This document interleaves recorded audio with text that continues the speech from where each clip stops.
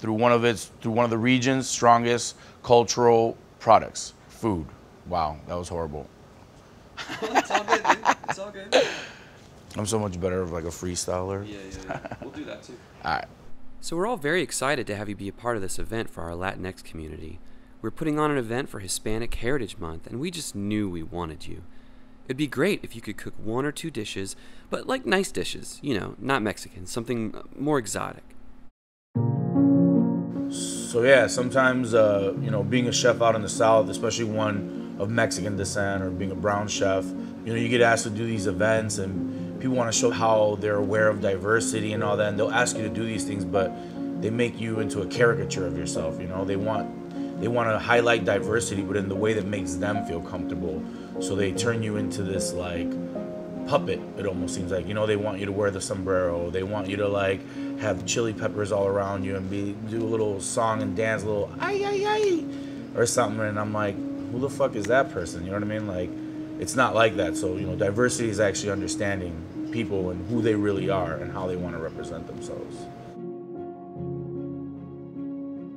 So when the SFA asked me to write about the future of the South, you know, there's so much that embraces what could be the future of the South. But what I do know is that it can't be this.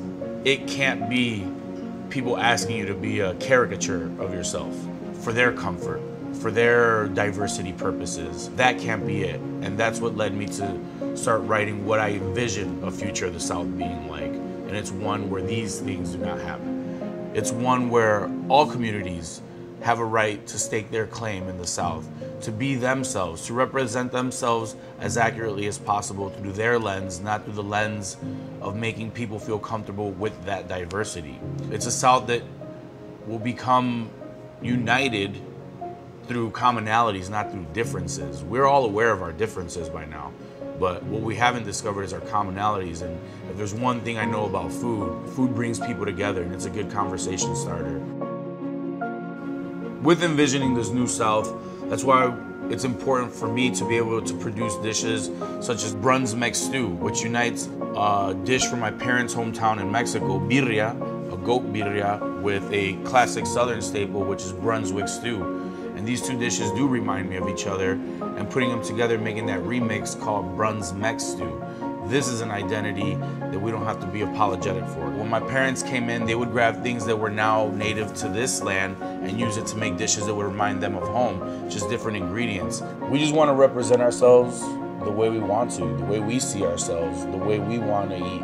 I began smoking goat and pulling it and using that goat and mixing it in with a little bit of the spices of birria, but then also adding in butter beans, black-eyed peas, just adding in carrots, adding in a lot of the characteristics of what is Brunswick stew, and combining the two, and what turned out was a fantastic dish that to this day people are always like, hey, when are you gonna put that back up? But it is a very complicated dish because smoking is no joke, and a lot of Mexican food's preparation is also laborious. So that's another thing that I found kind of interesting, is like how sometimes Southern food and Mexican food are viewed as not upper echelon, yet the amount of time it takes to prepare these things, the amount of dedication, the amount of time you have to focus on smoking something proper, on making these sauces and reducing them for 4 hours, how laborious it all is, it's kind of funny. That's what made this dish to me seem more authentic to what I'm trying to represent, where it's like, this was a lot of work, this was a labor of love. And the dish is one that is a hit, but more importantly, there's this feeling of connection. To see people have it and be like, oh, this is fantastic. It does taste like birria. It does remind me of Brunswick stew. That's the common ground I think I'm searching for when it comes to my identity through cooking. I really wanted to bring those things into focus and really just celebrate two cultures and two iconic dishes by merging them together to create something that is mine.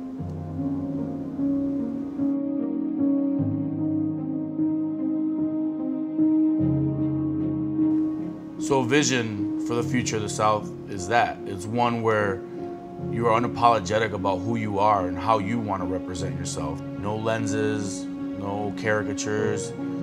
Be who you are and make the food you want to make.